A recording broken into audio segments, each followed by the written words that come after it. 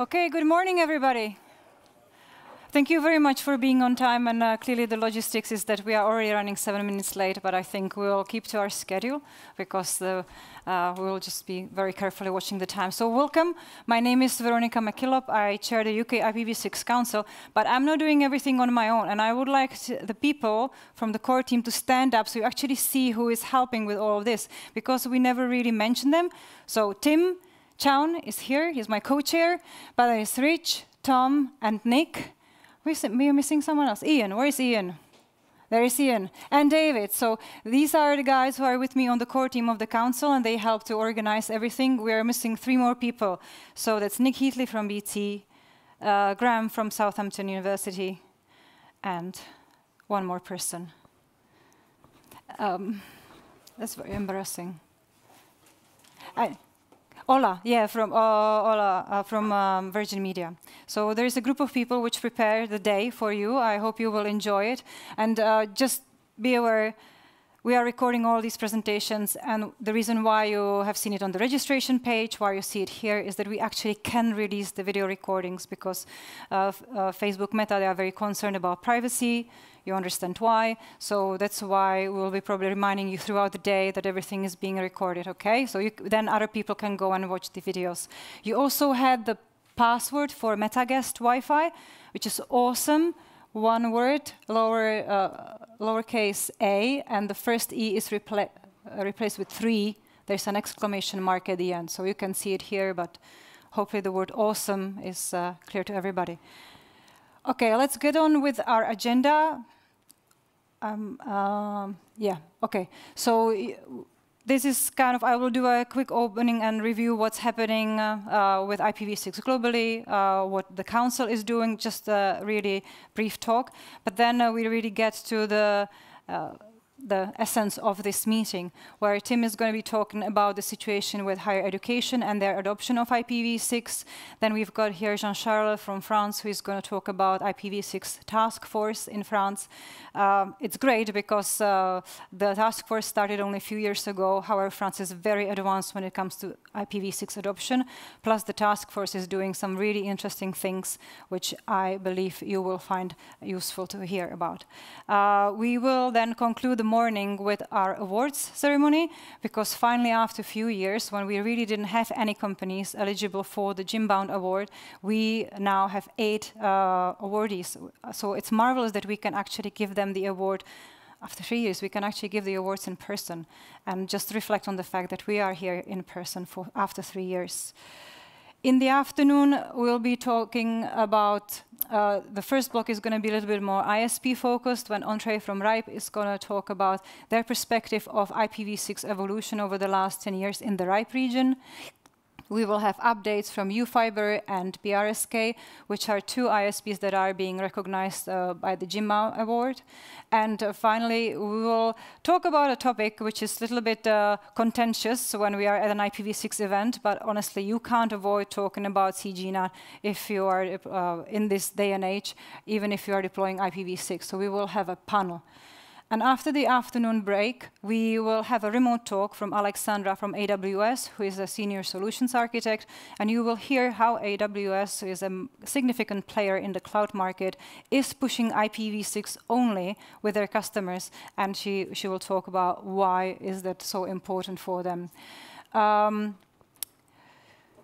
Then we will have Pete here from Mythic Beasts. Some of you who were here 3 years ago, you remember his talk about how Mythic Beasts, which is a UK-based hosting provider, is doing IPv6 only. And he will give us the part 2 of this talk, because many things have changed over the last 3 years.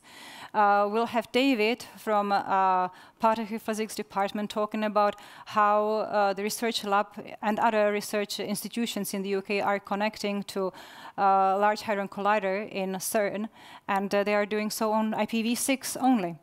And finally, it's been 10 years since the World IPv6 launch. You might remember, for the ones who are very young in this room, they probably never heard of it. But 10 years ago, there was a very significant event in the industry where we can say, actually, that's when we really started to deploy IPv6 globally. And we'll have a panel that will kind of just ponder and discuss about how things have changed and where things are going.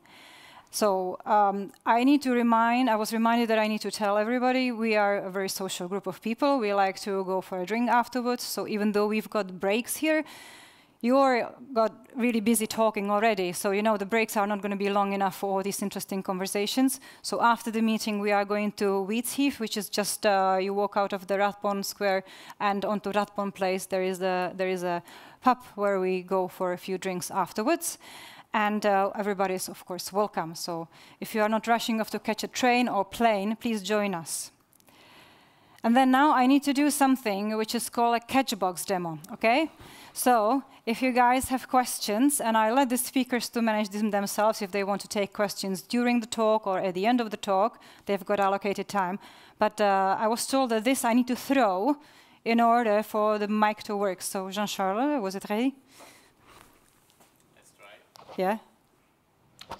Oh, yes, got activated. I think it's still manual. Is it working? Yes, it seems. No? Yeah, okay, people can hear. Merci beaucoup, Jean-Charles. Okay, there we go. So that's the traveling microphone. And I have to say thank you very much to Meta, because thanks to them we actually are meeting in person. You know, UK IPv6 Council is a technology user group. We are not legal entity. We have zero income. We don't charge for our events. That means we are in a position where we need somebody else to provide us with a venue where people can actually gather.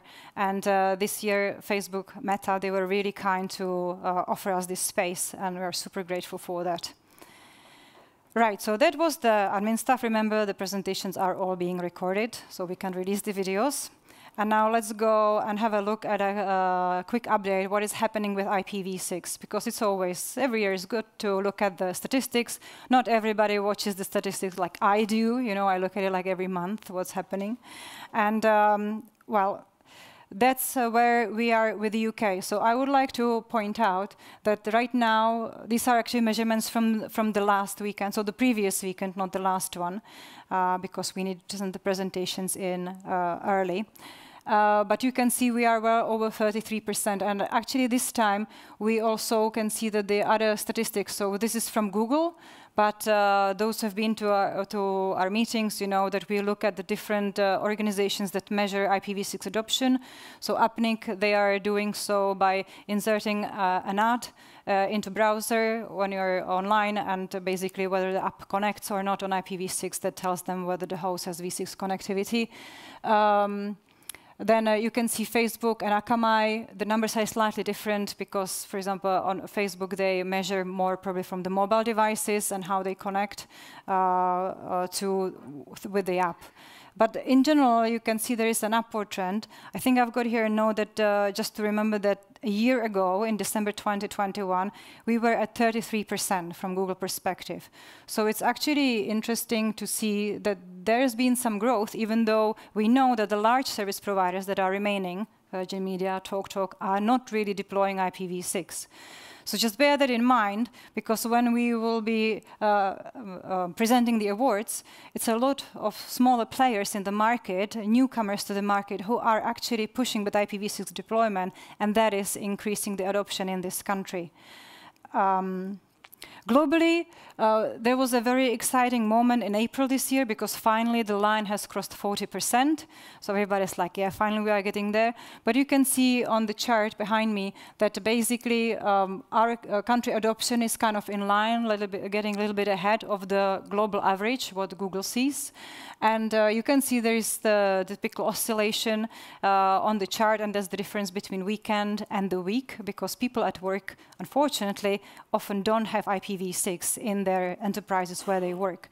So that's what creates the oscillation in the line. You can see it's a little bit flat, but it's also important to remember that about a year ago, the global adoption was at 37%. So there is a growth, slower growth. However, from what we hear in different conversations with people from different parts of the world, this growth is probably going to be accelerating, because the pressure on IPv4 unavailability is real, and it's happening. So when we talk about v6, we still have to also mention IPv4.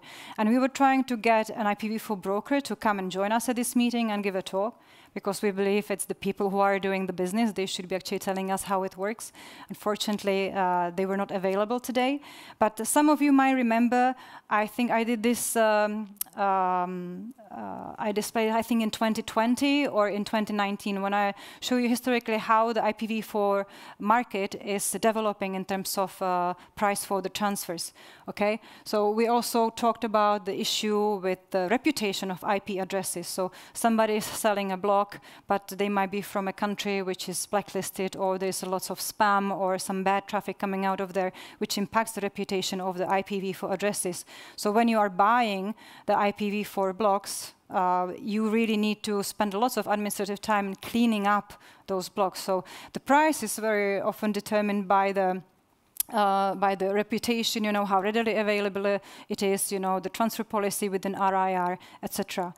So this was for 2020, and then the pandemic was going on, right? And lots of transfers of things kind of paused, and I think everybody has felt it, that there was lots of uncertainty, but things started to move forward again this year.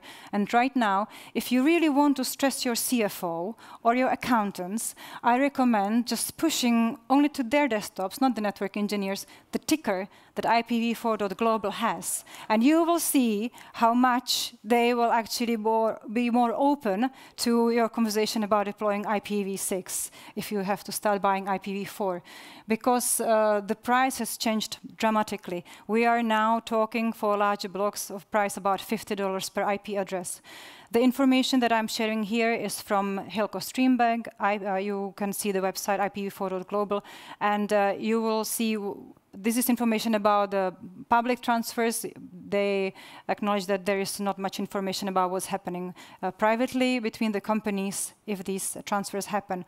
However, I would really recommend to everybody, if you are still struggling with your business case and you know that you need to deploy IPv6 at some point, I recommend you reading a couple of these two articles which were published by the guys from Hexabuild. I think everybody knows these people. They have got IPv6 Buzz podcast, very interesting one to listen to, even though sometimes a little bit controversial, but why not? You can listen to that. They've got good articles. The true cost of IPv4 talks about how you really calculate the value of the IPv4 public addresses, but then there is an interesting thought about that your private addresses that your network team, your DDI team is giving to your business units actually has also some value. So what if we started to charge inter-department, inter-business units for usage of v4 addresses private if they are still refusing to deploy IPv6. And also there was a very interesting panel at Nanoc 85, so these presentations of course will be shared. I'll be sitting in the background just uploading them to the website, so you can go on the links, you can listen to the talks, you can read the articles. Something else. Didn't put it on the slide, so it's not there. For people who are new to our event, who are new to the IPv6 Council, I would like to remind you, we post everything, all the videos, all the presentations on our website, which is very simple, www.ipv6.org UK. If you want to be kept up to date with what's happening, we've got a LinkedIn group, so if you join that LinkedIn group, you will see all the updates. And also, one thing that we have not emphasized before enough is that we have a YouTube channel, that's where all the presentations live, and we actually can see how attractive these presentations are for people that visit the YouTube channel. And I was thinking, oh, you know, the Sky ISP update is doing really well, you know, almost 500 views. And then I looked, and Terry, he did a talk about NAT64, DNS64. Terry, where are you? You're a star. You've got 1,100 views. And I thought, oh, it's a really, really good one. And then I looked further down in the videos, and David Holder with his IPv6 security is holding a record of almost 3,000 views. So you can tell which topics are really interesting, you know, which topics really concern people. IPv6 security, how to deploy NAT64, DNS64. So we are actually getting some signals of what we need to bring to you as a content where people are looking for the information. So make sure you check out our YouTube channel as well. When it comes to the future activities, just to conclude this opening talk, we are preparing enterprise and IPv6 workshop. And the reason is you have seen the oscillation on the line, and globally, if you talk to anyone, Jean-Charles is going to talk about this too, enterprises are lacking when it comes to IPv6 deployment, massively. And there are reasons, sometimes they are valid, sometimes it's just basically dragging their feet and they think they can hide forever behind 944. But you will also hear, possibly in the afternoon, that people are looking at deploying v6 in cloud because they are in a way forced to. But then internally on the CorpNet, everybody is sitting on for IPv4. So we want to help these companies. So we will organize a workshop which will be really focused on the technology, how to deploy the use cases, the different ways, how to go to IPv6 deployment. Then typically we also have at least one roundtable, which is a small formal discussion for about 20 people. So that's hopefully going to happen before summer. And yeah, we have decided it's time to start publishing information or create some source of information where people can go and see which ISPs in the UK support IPv6. So when you go and order a broadband connection from BT, Sky, UFiber, BRSK, all these guys, you actually will know that you are going to get IPv6 with that too. Okay, one more gentle reminder. And I would like to invite Tim on the stage to talk about UK universities and their IPv6 adoption.